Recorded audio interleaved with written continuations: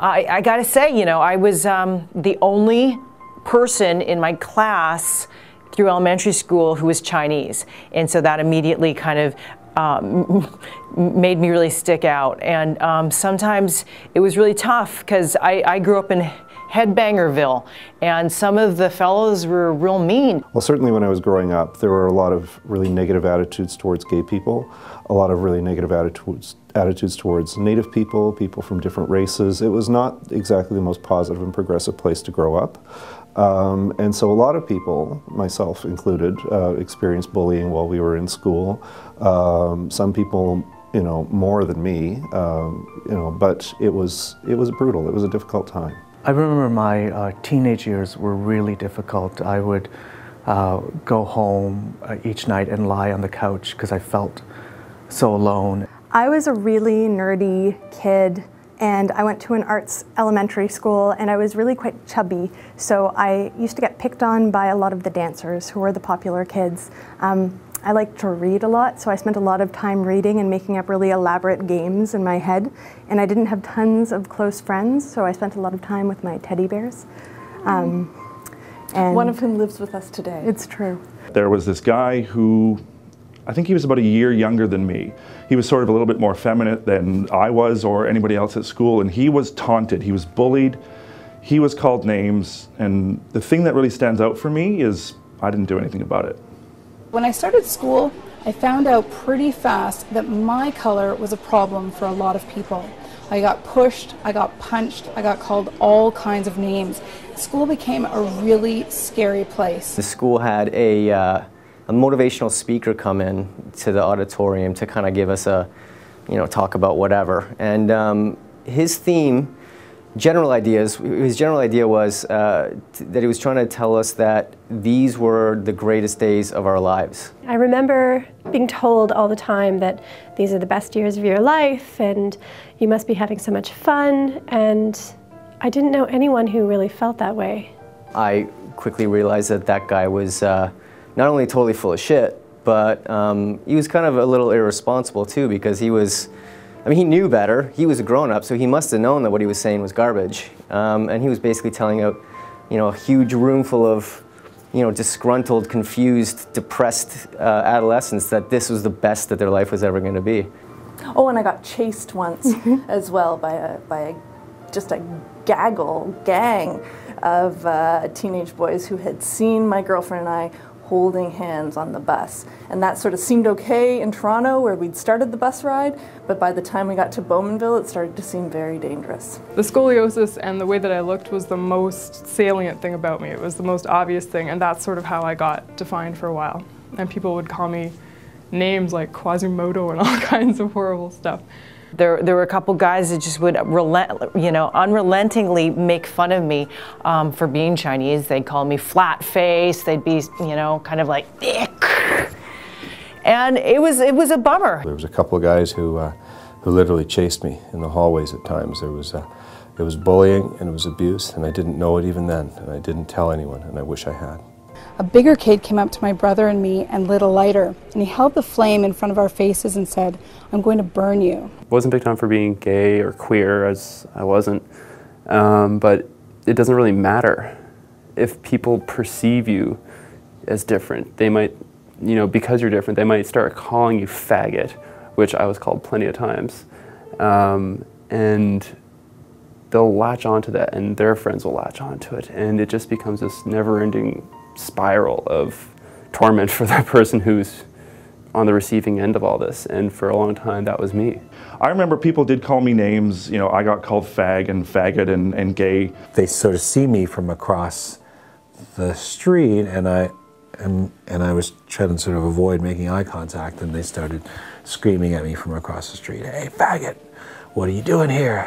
What are you doing here, faggot? Get out of our town." And I didn't think I was gay, and I have learned that I'm not. But at the time, I would get called that sometimes because of the way I looked, I suppose. You'll feel like you won't accept yourself. You'll believe that you aren't worth anything, and I that is just so devastating to feel. I changed to an alternative school halfway through high school, and suddenly I went from a place where everyone wanted to be the same to a place where everyone was different, and they were all freaks and geeks and nerds and punks and artists and queer kids, and it was so refreshing. It was like waking up from a nightmare. I did end up, changing to 3 different high schools for a number of various reasons.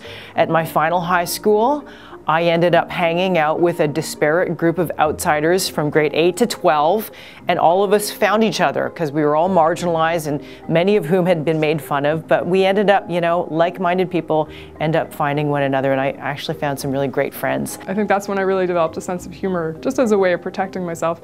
I hung out with people who had weird senses of humor, like we were all sort of quirky people, and I think today, I'm writing for a comedy show, and I think it's in large part because going through something that was tough that helped me develop my sense of humor. At the time felt like a real challenge, but today is a real asset. When I was in my early 20s, I came out to my mother, and she was the only person that I told.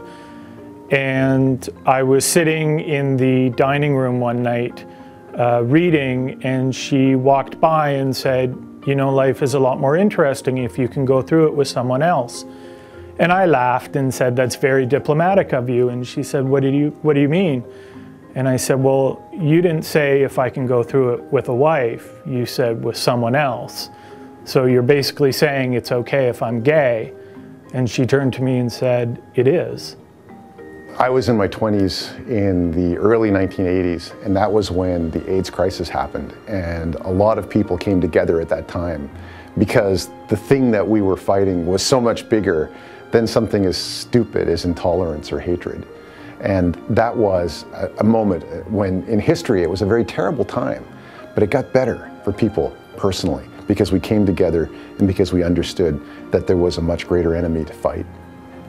That feeling of aloneness disappears. You end up realizing you have this huge world of people who have experienced what you have, and you can connect with them. Our first date was to a dog park, and we both showed up and we brought our dogs, and our dogs seemed to fall in love instantly and chased each other around, and it was just They're lesbian also. They are.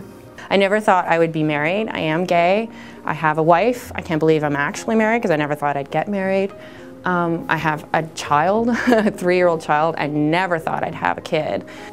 From high school on, it's just this giant adventure. And when you kind of look back at it, high school is just this tiny, tiny blip.